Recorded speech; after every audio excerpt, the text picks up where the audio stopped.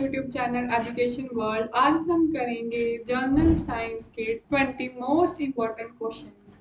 तो आज ये हमारा पार्ट नंबर पहला है। तो पहला क्वेश्चन है, insects that can transmit disease to humans are referred to as। insects that can transmit disease to human, उनको आप क्या बोलते हो? तो इसका सही आंसर है वेक्टर्स। वेक्टर्स, उन इंसेक्ट्स को वेक्टर्स कहा जाता है। Next question, which of the following disease are transmitted from one person to another. सबसे पहले तो एक पर्सन से ट्रांसमिट होने वाली डिजीज, उसको क्या कहा जाता है? वो इनमें से कौन सी है? तो याद रखना, एड्स। एड्स की full form acquired एमोने deficiency syndrome. और कब ये डे मनाया जाता है? ये 1 दिसंबर को हर साल एड्स डे सेलिब्रेट किया जाता है।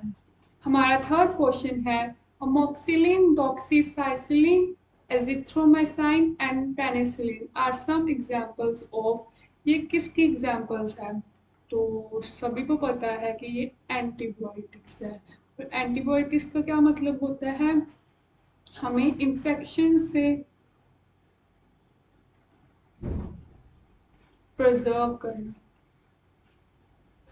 मतलब एंटी इन्फेक्शन एंटीबायोटिक्स। और अभी अभी कोविड वैक्सीन की कितनी वैक्सीन हमारे इंडिया में है? एक है कोवैक्सीन और एक है कोविशील्ड फॉर वायरस। और कोवैक्सीन भारत बायोटेक की है और ये पुणे, हैदराबाद कंपनी की। और कोवैक्सीन है इनएक्टिव और कोविशील्ड एक्टिव।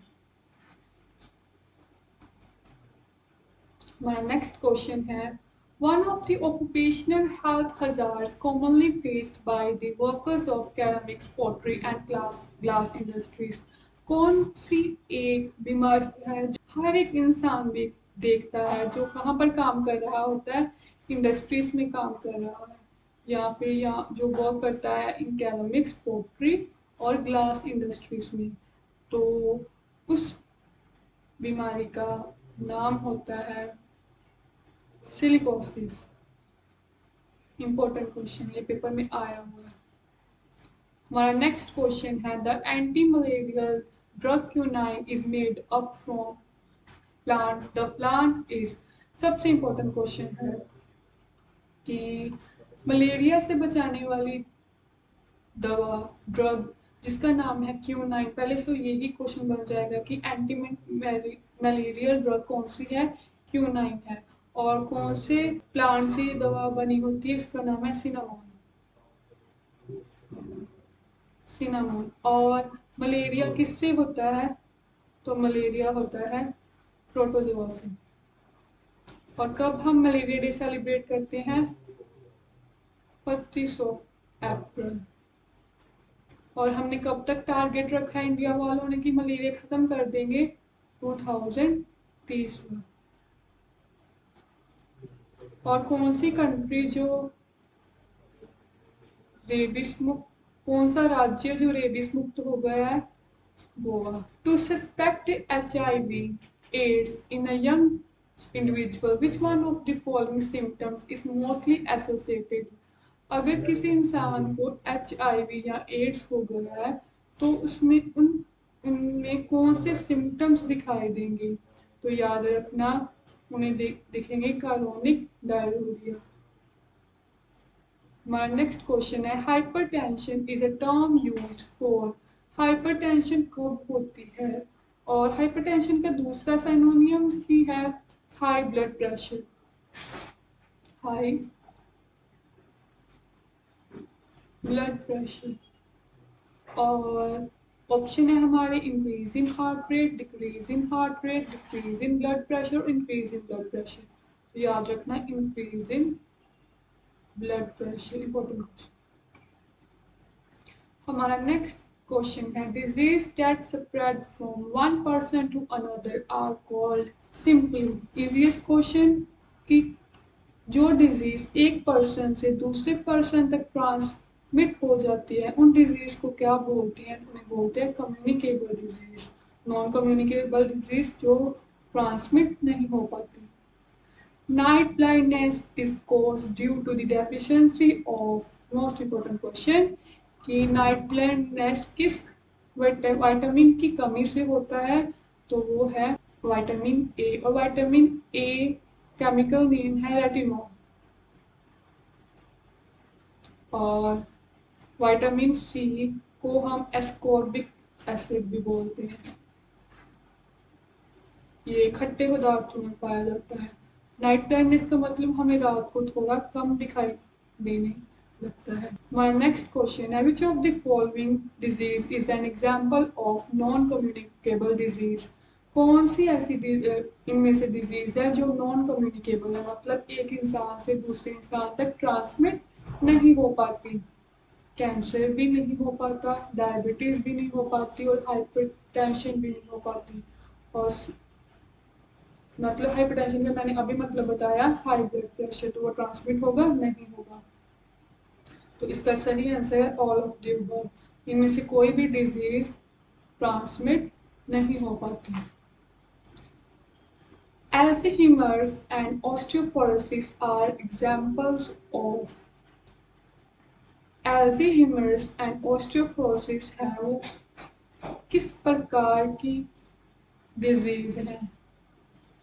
तो ऑस्टियोपोरोसिस मेनली एनिमल्स में पाई जाती है। दोनों डिजीज एनिमल्स में पाई जाती है। तो याद रखना ये है degenerative disease. Excessive bleeding during an injury is a deficiency of blood का ज़्यादा निकलना किस बीमारी का किस विटामिन की कमी से होती है? तो ये होती है विटामिन के से, ब्लड क्लॉटिंग विटामिन। थोड़े से बर्न से और थोड़े से वाउंड से ही ये बीमारी हो पाती है, एक्सेसिव ब्लीडिंग निकलने लगती है, ब्लड क्लॉटिंग डिजीज, विटामिन के। Goitre and the enlarged thyroid gland are mainly diagnosed in patients with deficiency of which of the following minerals। कौन से मिनरल की कमी से हमें गोइटर होता है और जो हमारा थायराइड ग्लैंड है वो लार्ज हो पाता है? तो याद रखना हमें आयरन की कमी से ये डिजीज होती है। हमारा नेक्स्ट क्वेश्चन है साइस्टिक fibrosis and haemophilia are examples of. ये भी सेम कि किस प्रकार की ये बीमारी डिजीजेज हैं? तो याद रखना ये है डेफिशिएंसी डिजीज। हमें किसी की कमी या विटामिन्स की कमी से, मिनरल्स की कमी से डिजीज होती है, उसको हम वो क्या बोलते हैं? Deficiency disease. और हेरिडिटरी डिजीज जो हमें बोन से हो। Which of the following disease is caused by a various pathogenic microorganism? कौन सी डिजीज है, उन डिजीज को क्या बोलते हैं जो हमें किससे होती हैं?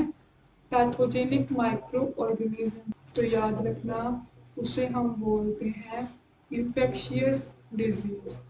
ठीक है, किसी चीज से इन्फेक्शन हो जाए तो उन डिजीज को हम बोलते हैं पैथोजेनिक डिजीज।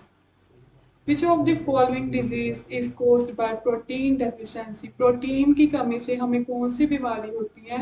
हमें एनीमिया भी होता है, वॉशियोकोर भी होता है और हाइपोथायरॉयडिज्म भी होता है। तो इसका सही आंसर है all of the above.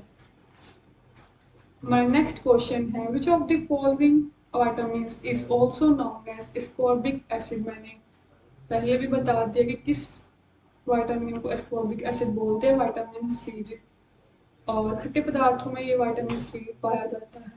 The deficiency disease can be prevented by, ये डेफिशिएंसी डिजीज है, इसको हम कैसे प्रिवेंट किया जा सकता है? Eating food with good nutritional values. AIDS, common cold, dengue fever, and influenza are examples of infectious disease. बोलते हैं ना कि कोल्ड हो गया, ये इन्फेक्शन से ज़्यादा होते हैं, ये इन्फेक्शियस डिजीज। और हमारा आज का लास्ट क्वेश्चन है, which of the following vitamins help in blood clotting? Blood का थक्का बनने में कौन सा विटामिन हेल्पफुल है? तो विटामिन के। तो आज का हमारा सेशन यहीं पर समाप्त होता है। आई होप आपको पसंद आया होगा। Bye bye.